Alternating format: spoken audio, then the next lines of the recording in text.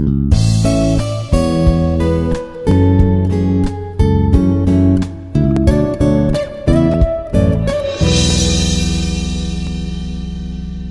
friends, this is Dr. Sivanagaraju, Associate Professor in EC Department, IARE. Today's topic is DSBSC. DSB means double sideband suppressed carrier in both time domain and frequency domain description. So let us come into the topic. So first, types of amplitude modulation. So how many types of this AM is having? So the first one we can say DSB full carrier. Actually DSB full carrier is nothing but our amplitude modulated signal. Whereas another one is DSBSC. Here we are going to suppress the carrier. Already we discussed the drawbacks of AM. Here the drawbacks of AM, first point is the power is wasted and it uses more bandwidth.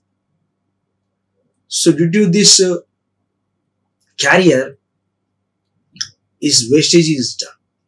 So in this technique we are going to suppress the carrier. So the first one is double sideband suppressed carrier, and second one is SSBSC, that is single sideband suppressed carrier. That means in the first one having a double sideband. Double sideband means it may be upper sideband and lower sideband. So that is two sidebands. We can call as double sideband. So in this SSB, we used either one of the sideband, either upper or lower sideband. So one sideband we are using, and again we are suppressing the carrier. So the name is SSBSC. And third one is VSB, vestigial sideband. So these are the types of amplitude modulation. Now we are using DSBSC. In DSBSC, we suppress the carrier component from the modulated wave. Why? This carrier is a wastage of power and it uses more bandwidth. We are going to reduce. So we obtain a modulated wave that is proportional to the product of the carrier wave and the message signal. So that means here the product, that is C of t, what we called as carrier signal, in product with message signal, M of t.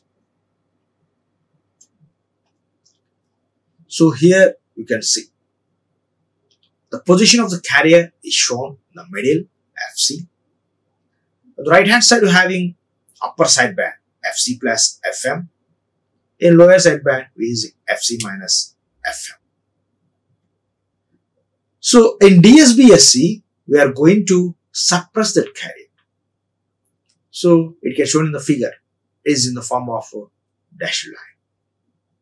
The above one is the AM, amplitude wave, or you can call it as DSBFC full carrier. So in the lower picture, that is DSBSC. Carrier is suppressed and sidebands are allowed for transmission. So this is DSBSC. Okay. Now the time domain description of this DSBSC. So S of t is the modulated signal of DSBSC, which is equal to C of t into M of t. S of t is nothing but the product of carrier signal with the message signal. That is our modulated DSBSC signal. So let M of t be the message signal having bandwidth equal to W hertz. And C of t is our carrier signal. It is nothing but AC cos 2 pi FCT. So this wave which represents the DSB, double sideband suppressed carrier. So here you can see the phase is reversing. So first it goes from positive to negative, whereas in the second cycle it starts from the negative of cycle. So the phase is going to reverse it in this DSBSC. Now the frequency domain means we are going to apply Fourier transform on both sides of the equation. You get this frequency domain. So it converts S of f. That means we can take the previous signal, that is S of t is a modulated signal. It is in the time domain and which is equal to AC cos 2 pi FCT. So here we are going to apply cos 2 pi FCT with the Fourier transform, which is already known that 1 by 2 of M of f minus Fc plus M of f plus Fc. Why? M of t is there. Without M of t, we get that is a delta function, cos delta function. So you can write cos term in terms of exponentials. So by using exponential, we are applying the Fourier transform with the exponential function, you get delta functions. So e power j 2 pi t gives here delta of f minus fc, whereas minus is coming in the exponential term, it is the positive, so f plus fc.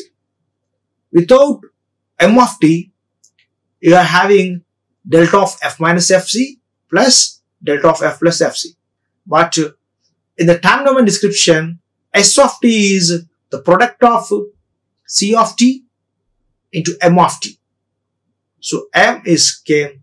So in the Fourier transform also, in frequency domain also, this M is taking the place of delta. In the below picture, the frequency spectrum of that DSBSC. In the left hand side is M of t spectrum. When it converts the frequency domain, it is M of f and its bandwidth is given as W. So here in the right hand side, it is DSBSC, the spectrum of DSBSC.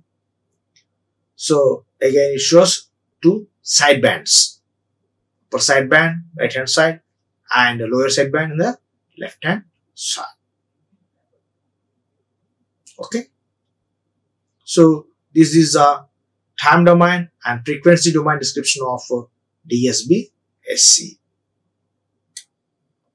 In the next, we are going to the generation of DSBSC. The next topics, we are going to generate DSBSC.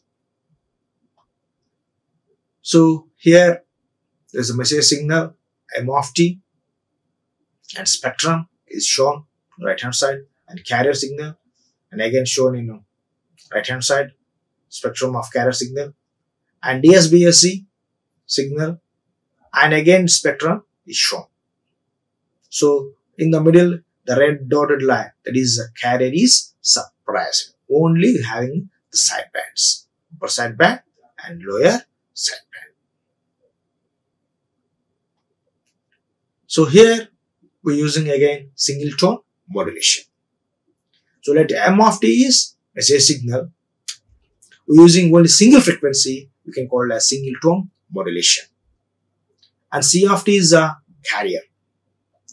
So in the time domain description, we just multiplying M of t with C of t, then you get S of t is equal to AM cos 2 pi FM t into AC cos 2 pi FCT. So here the cos terms just looking like that, cos A cos B.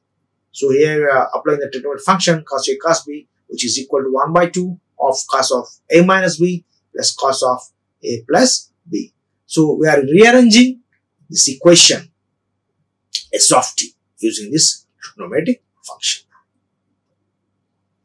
So this is our S of t, which is equal to AM AC by 2 cos of 2 pi FC minus FM t plus AM AC by 2 cos of 2 pi FC plus FM t.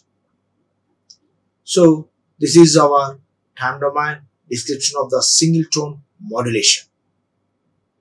When you convert into frequency domain, we are going to apply Fourier transform on both sides of this above equation. Then we get that one.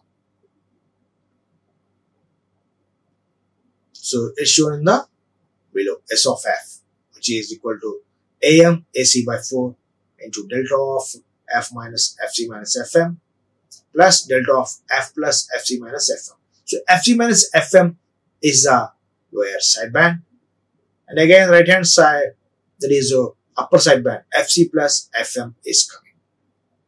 So you can see this picture, you get those Fourier transform, which is considered as a frequency domain. Thank you, friends.